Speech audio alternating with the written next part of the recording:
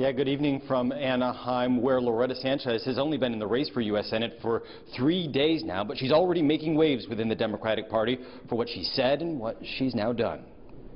It happened during a gathering of the Indian American Caucus at the Democratic State Convention. U.S. Senate candidate Loretta Sanchez was telling how she'd recently received an invitation from someone within the Indian American community. I'm going to his office thinking that I'm going to go meet with, right? I think that Indian American.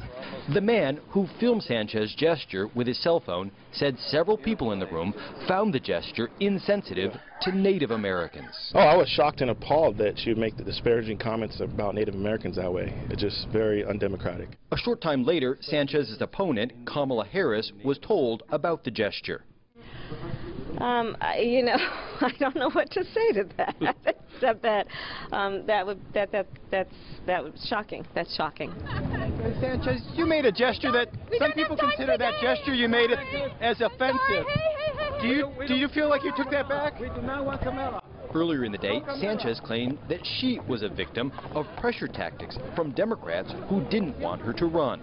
Well, I will just say that there were plenty of phone calls asking me not to. There were plenty of phone calls trying to sweeten the pot, and there were plenty of sort of threatening things. But, you know, as I have told everybody, I was not going to be pushed in, nor I was going to be pushed out.